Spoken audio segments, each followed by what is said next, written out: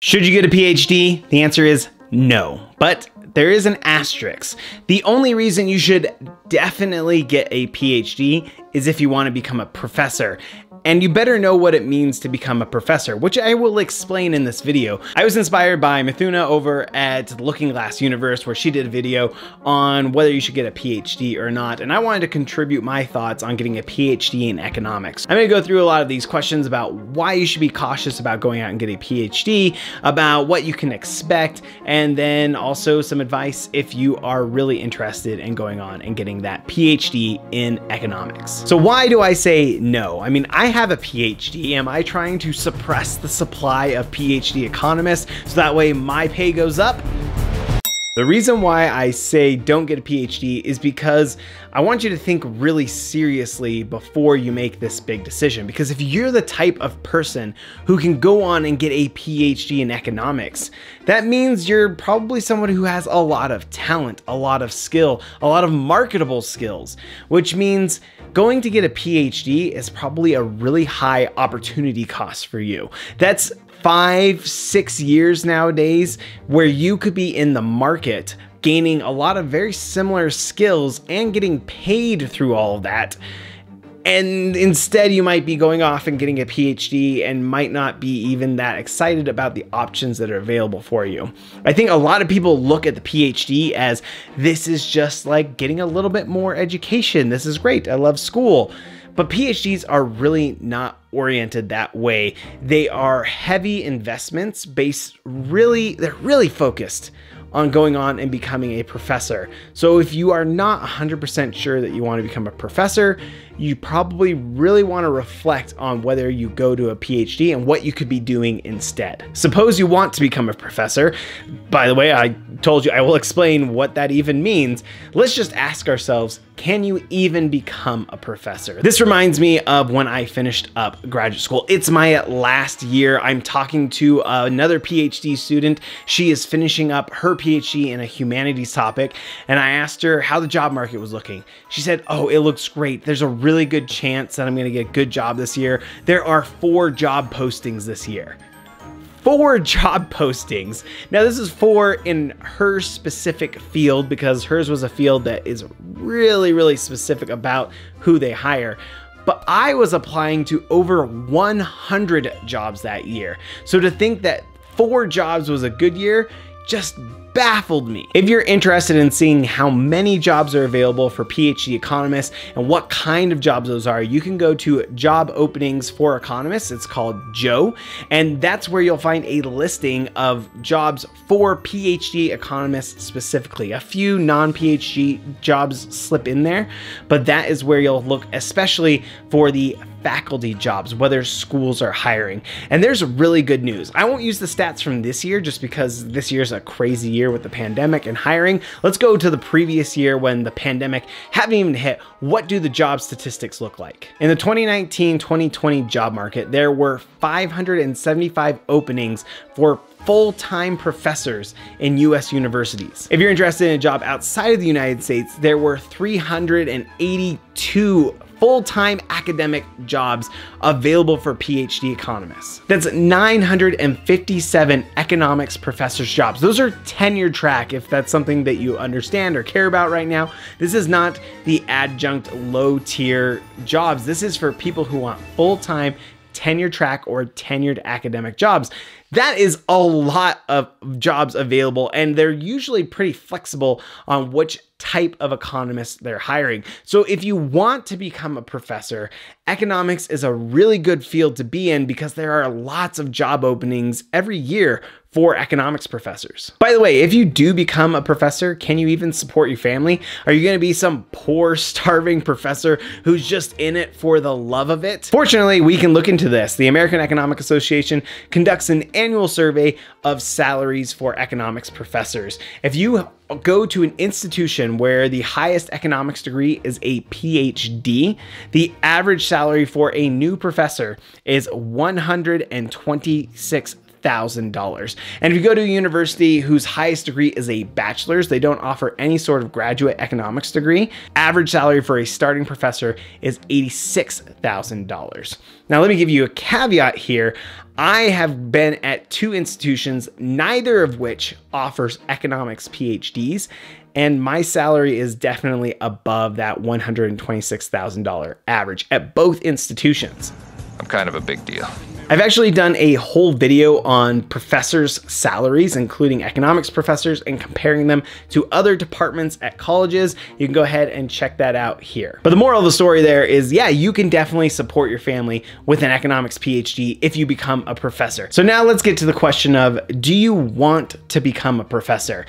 So let's understand what a professor is. A lot of students in economics enjoy their professors. In talking to a lot of undergraduates, it seems like a good economics professor has made a big impact on their love for economics. And I think a lot of students want to be that same figure in somebody else's life. So they think, I'm going to become an economics professor, I'm going to teach, and I'm going to inspire the next generation.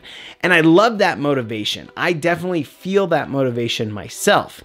But you should understand that professors' main job isn't even teaching. At least at most universities, your job of teaching is kind of this side thing that you're supposed to be doing, while your main thing is research. Now, a lot of schools will say, no, we care most about our students and teaching.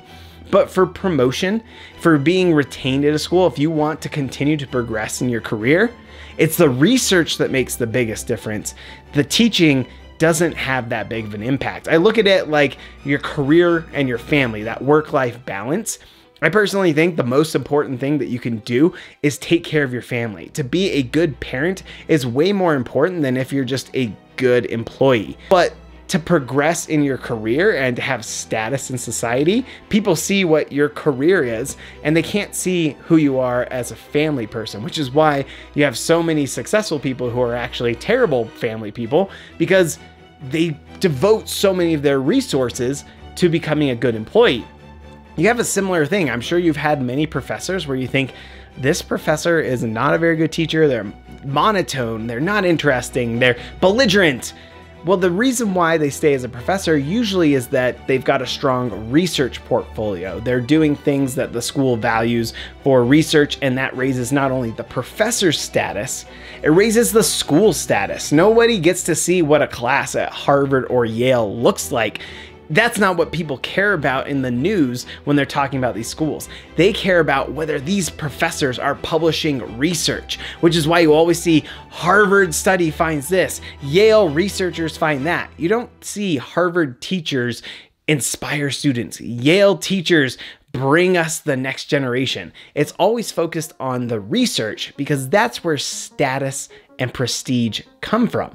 So if you want to become a professor, you need to realize that your main job is going to be doing research, which is fine. Research is a ton of fun. Research is exciting.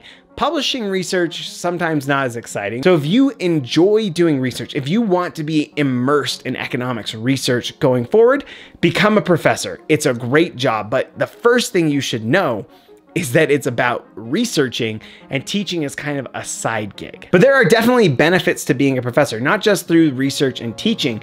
You have a lot of flexibility. I remember when I was an undergraduate, one of the most inspiring moments was a day where I had been working with a professor. That morning we meet and we talk about some things I needed to do. I did them during the day and I sent him an email. I see him in the evening and I say, hey, did you get my email about the task I did? Did I finish that? And he responded, no, but I set the high score on the basketball game at the arcade. Yeah, he had taken the afternoon off to spend time with his kids. He had a few hours where no one cared where he was. He didn't have to teach. He didn't have to be in the office. So he said, kids, we're going to the arcade and we're just gonna hang out today. And I think that is so cool. I find that so many times. There are times when I've called up professors to talk with them to figure some things out and say, hey, sorry, I'm on my way to my kid's baseball practice. Let's talk right now. That is so cool that as a professor, you have that flexibility to go and do those things. You don't get that flexibility in a lot of other jobs, but a lot of other jobs that you get, they're great too. They just have different requirements. So there's these trade-offs that you have to look at. But that's definitely one of the best things of being a professor, is that you have a lot of flexibility in your job and a lot of autonomy on what you do. What if you want to become a professor right now, and then you get into graduate school and you realize, you know what? I don't like research. I don't want to be a professor. Are you stuck? Are you just going to be in a miserable position? No. The nice thing about economics is that there are tons of jobs available for economics PhDs who decide they don't want to be in academia. On that same site I just showed you job openings for economists, there were 268 listings for non-academic jobs. And this is definitely a lower bound estimate of how many jobs are available for economics PhDs. One, not a lot of people know that you can post your job here. This is mostly for academic jobs. Other people will post it on regular sites like Indeed or whatever other site people are hiring on. They post it on their own website. They don't go here, but then you go and apply for those jobs. So an example is, there was a time where I thought I wasn't going to be able to get a job as a professor. There were a few things going on, my options were running out, and then I emailed a company in California. They didn't even have a job opening listed. I just emailed somebody there and I said, hey, I'm interested in getting out there. I'm just finishing up my PhD in economics. Are you looking for an economist? And they started the interview process. They said, hey, here are some groups that you might be able to work with. They were really interested in the fact that an economics PhD reached out to them, and they were interested in pursuing that, even though they hadn't listed a job. So there are tons of options if you get an economics PhD, both if you want to become a professor, and also if you decide you don't want to become a professor, there is a way out. If you are interested in going to graduate school, I've done a video on my tips for applying to graduate schools. And also I hope you subscribe, because this channel is about improving yourself as an economist and also just learning interesting things about economics. We'll see you next time on Market Power.